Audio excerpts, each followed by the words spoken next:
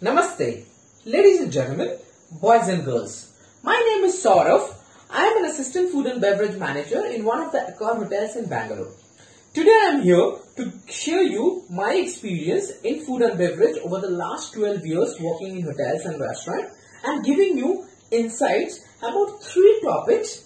The first one being choosing F&B as a career.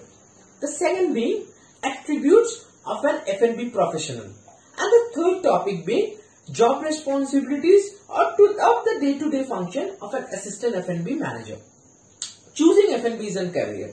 Now, before saying how much the F&B industry is booming, I would like to say, I would like to share you few statistics.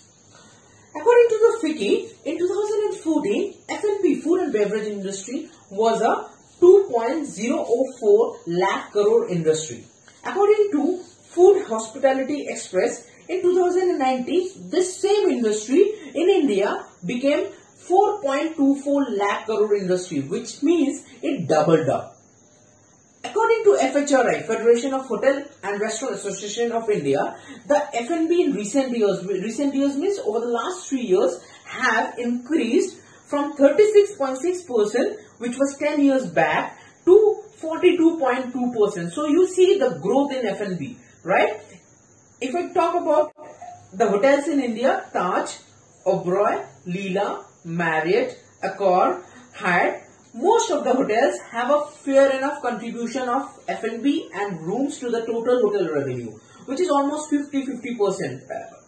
Like in Accor, it is almost 30-35%. In Oberoi, again, it's a room-driven hotel. In Taj and Hyatt, it is more of F&B 50-50. So you see, F&B is the most important thing. And only in food and beverage does not restrict you to working in hotels. You can be working with any of the beverage companies like Diageo, Pernod Ricard, Asst FnB, different wine companies. You can work with commercial kitchen equipment brands as chefs are highly recommended to join those companies. Any food processing units, and also you can work in multiplexes. Like for example, these days restaurant managers are given high preferences being a unit head of multiplexes. Why so? Because a food and beverage element is attached to the movies. Right? So not only hotels, you see other job opportunities in F&B. Overall, to keep it very short, F&B is a huge industry where you just need to have the passion and a service from heart attitude. The second point that I need to come, attributes of an F&B professional. Now to come to that point, attributes of an F&B professional, I will take you through these 5 pointers. Now the pointer 1 is grooming and punctuality. You have to have an immaculate grooming, and along with that, nothing happens without a proper deadline. You have to be punctual, not only on shift, but to your deadlines that is given by your seniors. Dedication and passion. You need to have a service from heart culture. It is not the company policies or the guidelines. It is important, but what is more important is service from heart. Eye for detail. You need to have an immaculate eye for detail. Like for example, you need to, if you are standing on the floor as a manager or a floor supervisor, you need to understand what is happening in table number 1, what is happening in table number 10, what is happening in the buffet pickup. So you need to have everything within your eye for detail. Empathy. Very, very important in this era. We no more sympathize. We empathize by keeping ourselves in their shoes.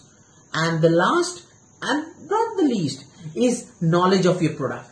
The knowledge is extremely important, because without knowledge you will be less confident, you will not be able to speak up. And one more thing, if you are not confident of any knowledge, just say, allow me a couple of minutes, I will come back to you. So those were the 5 important attributes of being a successful professional, F&B professional, and I still follow that today.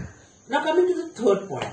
Like, what is the job role of an assistant F&B? First thing that I do is read my mail so that I know that I am up to date with the communication. I see the revenue of last day. I see the VIP arrivals of the day.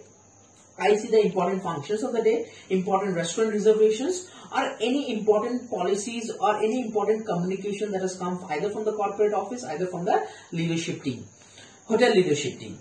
Now, after that, I walk out of my office, go to the shop floor and have a round of my respective areas, restaurants, banquet, event spaces, stores, pantries, dispense bar, room service. So I take a round of the complete area, and if there is anything, I notify it to the respective managers or team to correct it. The third thing is very important.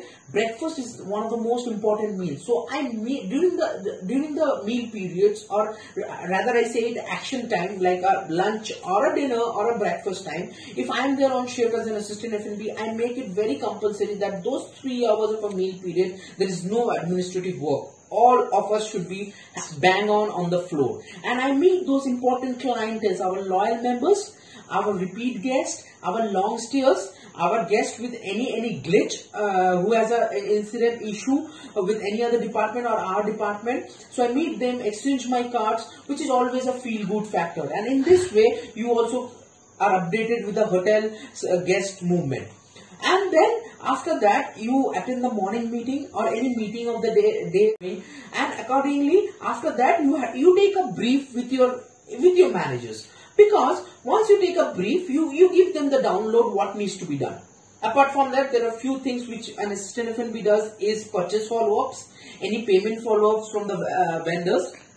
And one more thing which is I believe is difficult. I'll be very practical and I will overpromise. Would be difficult would be taking a training daily. But here what I do is that I mark one day in my calendar in a week where I do a training with my managers, either on a P&L session, either on a month-end report session, either on a beverage sponsorship session, either on a beverage ordering session. So I keep one training on a week for my managers, which is very important, because it is your knowledge that makes, if you share your knowledge, it makes you grow. So these are the job roles of an assistant FnB on a daily basis. And apart from that, for sure, if there are any strategies that are needed to make up the revenue, you plan 3 months ahead. Any food and beverage promotions that are there, you plan it along with the marketing. Any audits that are supposed to come, you plan it with your respective managers or the managerial team of food and beverage. So audits, beverage sponsorships, beverage menu update, so any food promotions, this you closely work, collaborate, coordinate with other departments like kitchen and your FnB managers, and you make the action plan accordingly according to your deadline. So these are the overall job responsibility of food and beverage manager. And most importantly, be motivated, smile, because if you smile, you'll be seeing your body language, your team will smile. And that would be all in this video. I think I have shared those 3 insights or my experiences. Like, I have been in the industry for the last 12 years. I have worked with brands like Hyatt, Marriott and Accor right now. So I am pretty much blessed that I am in this industry, because I always believe service from heart is the key to success. And to end up, I would like to say that please do share your comments. Do in this video, in this channel, edit. Sign off from here. Alvida, and thank you.